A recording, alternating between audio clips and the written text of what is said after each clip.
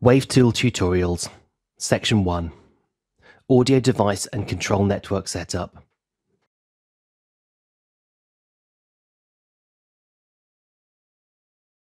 Before launching Wavetool, set up the computer's Ethernet control port and the receivers to the same subnet. This allows Wavetool to get RF levels, quality metering, and battery telemetry from the receivers. Here we have the computer using static IP address 192.168.1.56. The Shure Axient Digital and ULXD receivers have been placed in the same subnet using static IP addresses too. Also, before launching Wavetool, the receiver channel should be named with independent channel names. This will speed up the setup later. Wavetool can be used with any audio device that a Mac can detect in its audio MIDI setup page.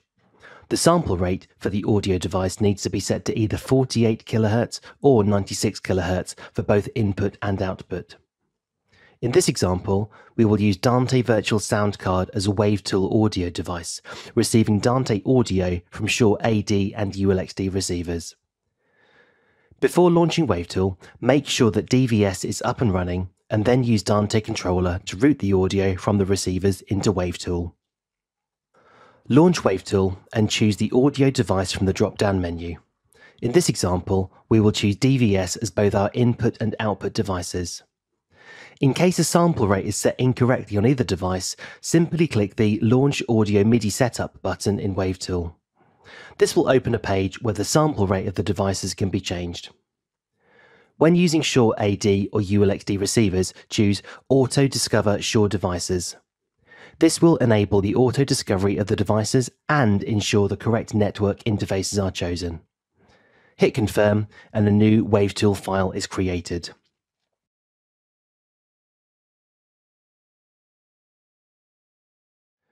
When using Shure AD and ULXD receivers, the setup is simplified due to the auto discovery of the devices.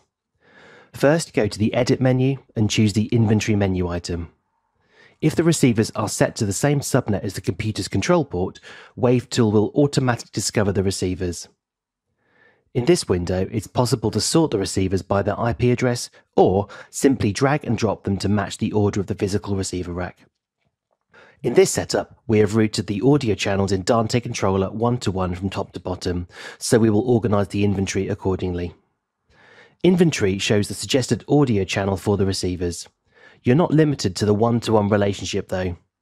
In case your audio patch starts from input 25, for example, it's possible to select the first receiver and then set the input channels to start from 25 onwards. After the inventory is sorted so it matches the physical rack or the audio patch, select Create Channel Layout and you have created your show file.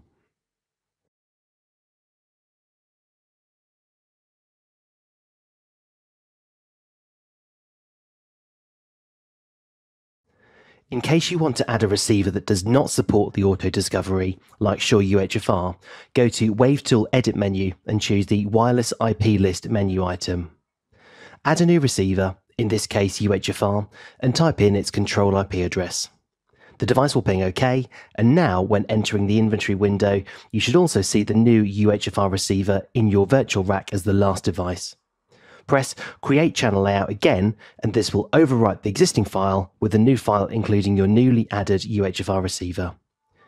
You can use this method to add any Wavetool supported wireless receiver to your show file.